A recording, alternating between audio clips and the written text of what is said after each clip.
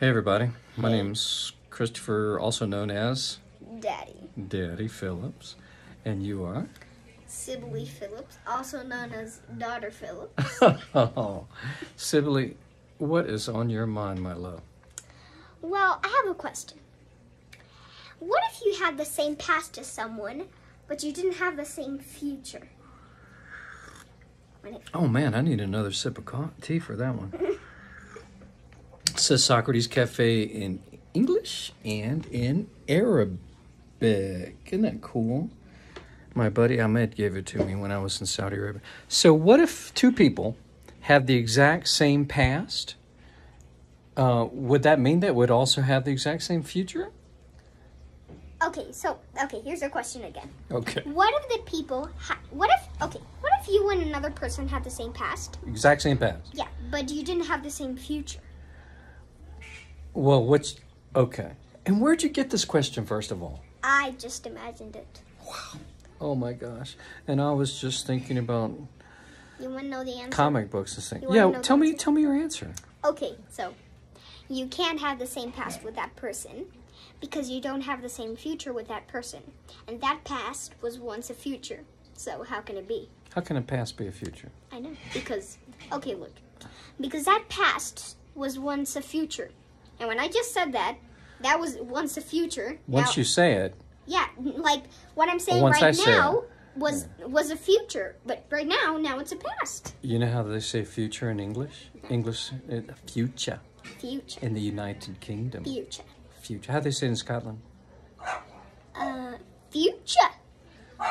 So, Sib, so you're saying two people had the exact same past, but now it seems like you're saying that they didn't. No, I'm not saying that they didn't.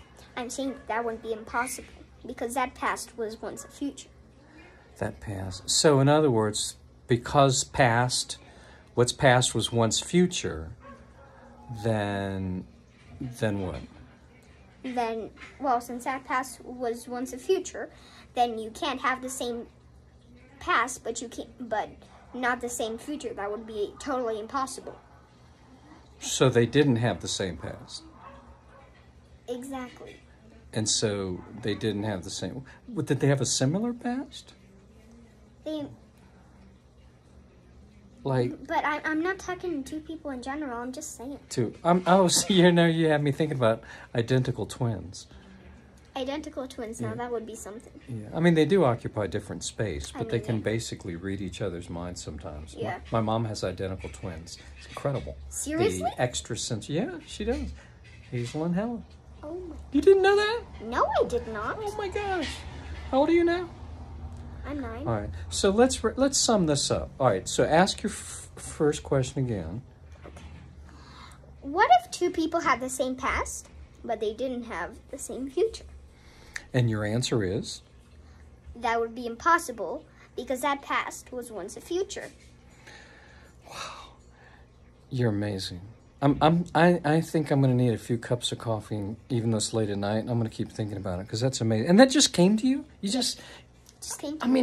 When I was your age, I was thinking of like Archie comic books and Sergeant Fury and the Howling Commandos and why I was so shy with girls and stuff like that. And you're like thinking these thoughts that are just amazing. So let's ask the question to the people out there in YouTube land. So they can put their replies on our YouTube channel for Socrates Cafe. What if two people had the same? What was my question again?